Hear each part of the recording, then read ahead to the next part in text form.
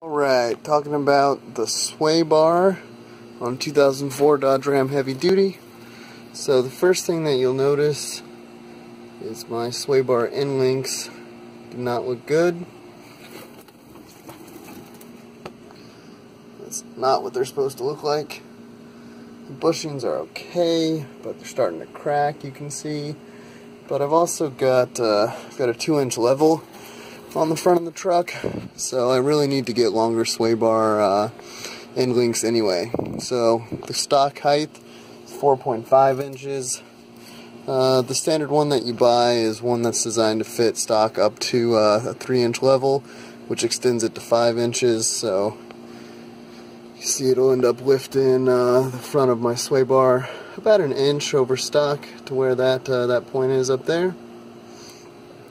So I'll put a link to those in here. Cost about 90 bucks.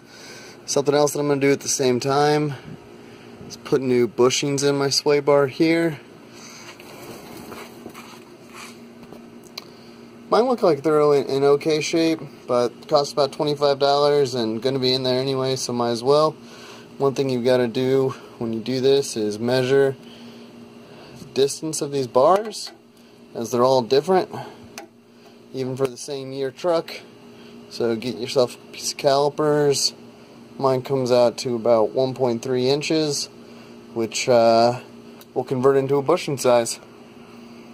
Alright, there's the new sway bar end links on. They added about an inch in height. Here you can see it's not perfectly flat. In the instructions they tell you to try and keep it as level as possible, but it's not easy to do because as you torque down this bolt, it turns it. I think we're okay. You can see about how much threading I left up top, but those bushings are all in real nice shape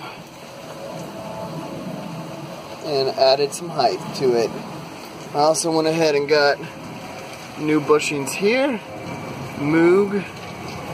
My old ones actually weren't in bad shape once I got them out of there, but 20 bucks, might as well get new ones. You can see this bolt doesn't quite match. I sheared off one of the bolts doing the work.